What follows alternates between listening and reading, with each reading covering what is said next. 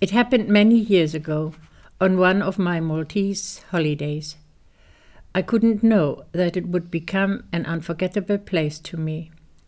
It proved to be the place where a long-lasting friendship was established. Considering that the source of it was a tiny, humble piece of butter, makes it even more unbelievable. One evening, having checked all possibilities of local eateries, my English partner and I opted for a typical Maltese restaurant. On entering, the smiling waiter escorted us to a table where another couple was already seated. Like one does, smiles and greetings in English were exchanged. The menus arrived and the drinks orders were taken. Thinking of our good intentions of keeping the experience local, both couples opted for Maltese red wine and a starter. The menu recommended rabbit as a typical local dish, and so rabbit it was going to be.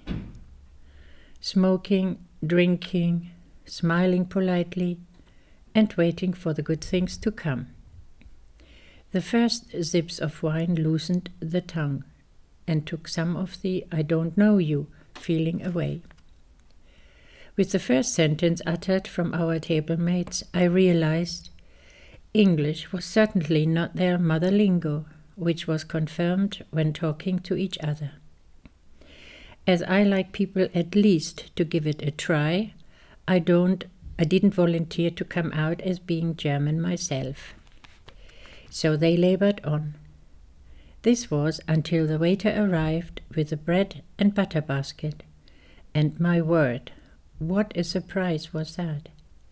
Lying there, wrapped in silver paper, with big letters written on it, was Oldenburger Butter. I could not believe my eyes.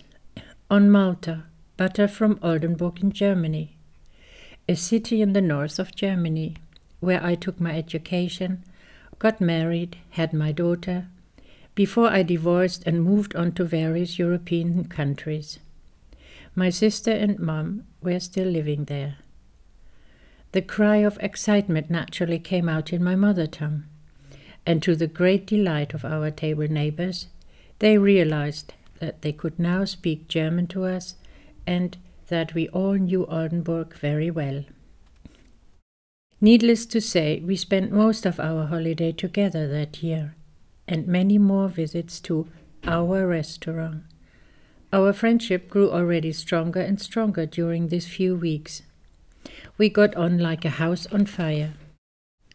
On departure of the island, promises, like one does, and which are mostly short-lived, of visiting, writing, phoning, etc., were exchanged.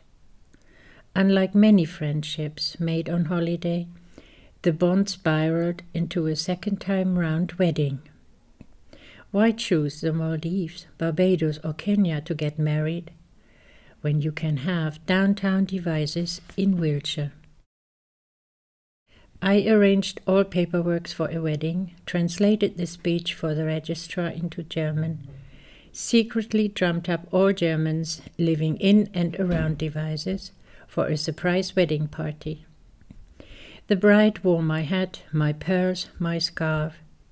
So much for something old, something borrowed. And it was a smashing talk of the town wedding. The children only got the message after the ceremony had taken place, but the news was well received, and after celebrations followed in Germany. I'm very glad to say that the strong Oldenburger friendship survived nearly 10 years, and long may it last.